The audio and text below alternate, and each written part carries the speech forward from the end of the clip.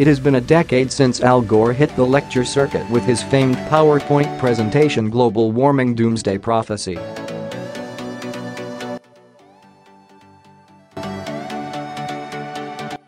In those 10 years, dozens of plug-in hybrids and electric vehicles have hit the market, promising ICE-cap-friendly emissions and eliciting barely a glance from mainstream America, with one notable exception. Hats off, Mr.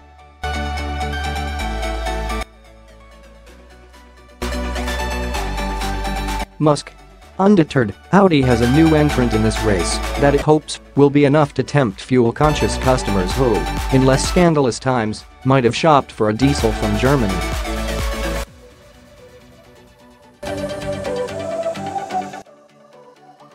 Not your average Audi, that vehicle is the 2016 Audi A3 Sportback e-Tron tested here.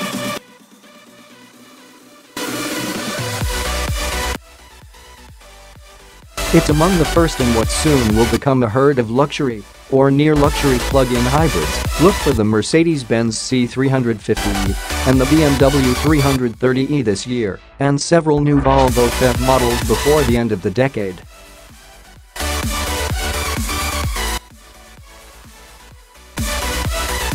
Compared with more familiar plug-ins such as the Chevrolet Volt and the Ford C-Max Energy, the Audi feels more upscale.